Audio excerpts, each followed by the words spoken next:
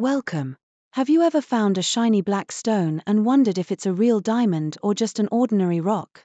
Today, I'm going to show you the easiest ways to test a black diamond, also known as Carbonado, at home without any complicated tools or the need to go to a lab. The first method is the hardness test. As diamond is the hardest natural mineral on Earth, try scratching a piece of glass. If the diamond can scratch the glass easily, it's a strong indicator that it's real. But be careful not to use valuable items. The second method is the water test. Place the stone in a glass of water. A real diamond is heavy and will sink, while fake stones may float or remain at the surface.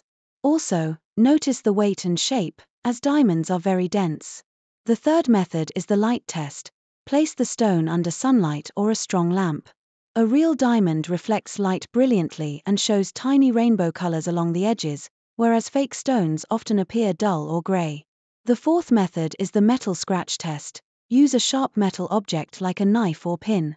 Diamonds are very difficult to scratch, while fake stones may show visible marks, but be cautious to avoid damaging the stone or your tools. The fifth method is the fog test. Breathe on the stone like you do on glasses.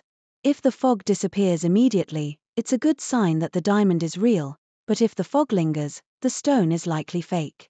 The final method is using a magnifying glass or your phone camera. Black diamonds have small natural flaws inside, known as inclusions or internal fractures. If the stone is perfectly smooth without any flaws, it may be fake. By using these simple methods, you can easily and safely check your black diamond at home, and remember, combining several tests increases accuracy. If you enjoyed this video, don't forget to click the subscribe button and turn on the notification bell